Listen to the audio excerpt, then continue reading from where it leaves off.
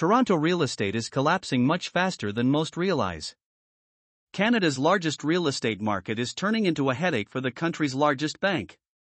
Yesterday we mentioned RBC's Greater Toronto Area (GTA) mortgage portfolio has seen serious mortgage delinquencies, 90-plus days, soar in Q3 2024. We received a few requests for a deeper dive, so here it is. Toronto real estate may seem boring these days, but cracks are very quickly starting to appear in its foundations.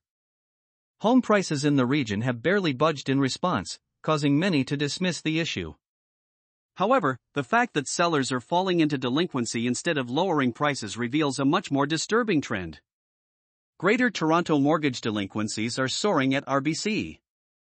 RBC is starting to experience some turbulence in the country's largest market.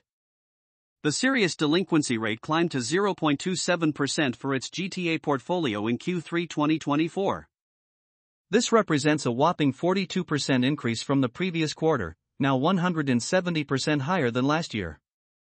Slightly higher than the national average for the bank, and higher than anything seen going back to the 2017 mini foreign buyer bubble. It's the speed at which this breakdown is occurring that's a more pressing concern.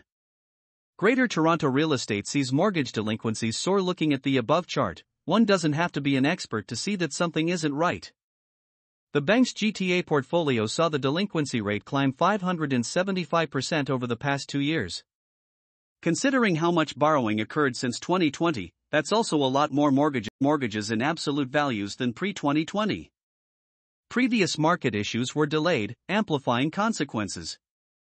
Government tools to mitigate delinquencies during a period of high scrutiny are partially behind the move.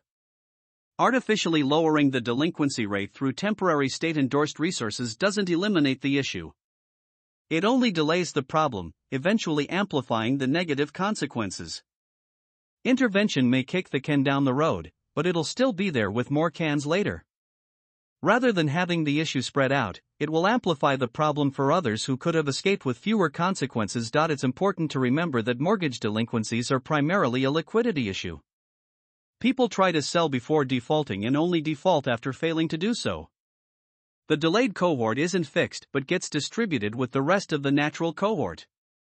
Sellers trying to exit before they're distressed now have to compete with seriously delinquent ones, amplifying competition and the number of people who can't exit gracefully. Toronto real estate prices haven't moved much in response, showing how many problems are piling up. There's always a buyer for a property, but falling into delinquency first means the price was out of reach for anyone to realistically consider. The fact that prices haven't made a significant decline indicates most of these mortgages are likely recent buyers, most likely investors, who have seen their equity wiped out and would need to pay to sell at a lower price. Most expect Canada to engage in a demand inducement scheme to create capital cushioning. A demand inducement scheme is a form of stimulus to create more buyers by letting them access more credit so they can come up in price rather than sellers lowering price. Capital cushioning is where demand is created, knowing it won't last forever, but transfers the risk from a group of high-risk borrowers to lower-risk ones. The U.S. used this strategy during the Great Recession, explaining that investors are more likely to default since they have shorter timelines and less motivation than end users. However, an end user will struggle to avoid defaulting on their shelter, and have a longer period to write out negative equity if need be. Horrible, but at least the blunt explanation is better than just calling it their boldest mortgage reforms ever to help affordability. In any case, it's the same issue as mortgage delinquencies. Delaying is the easy part. Dealing with the amplified consequences that compound the longer it occurs is where it becomes an issue. First a little, then all at once. Most of the market's previous issues were never eliminated but just delayed. Multiple times.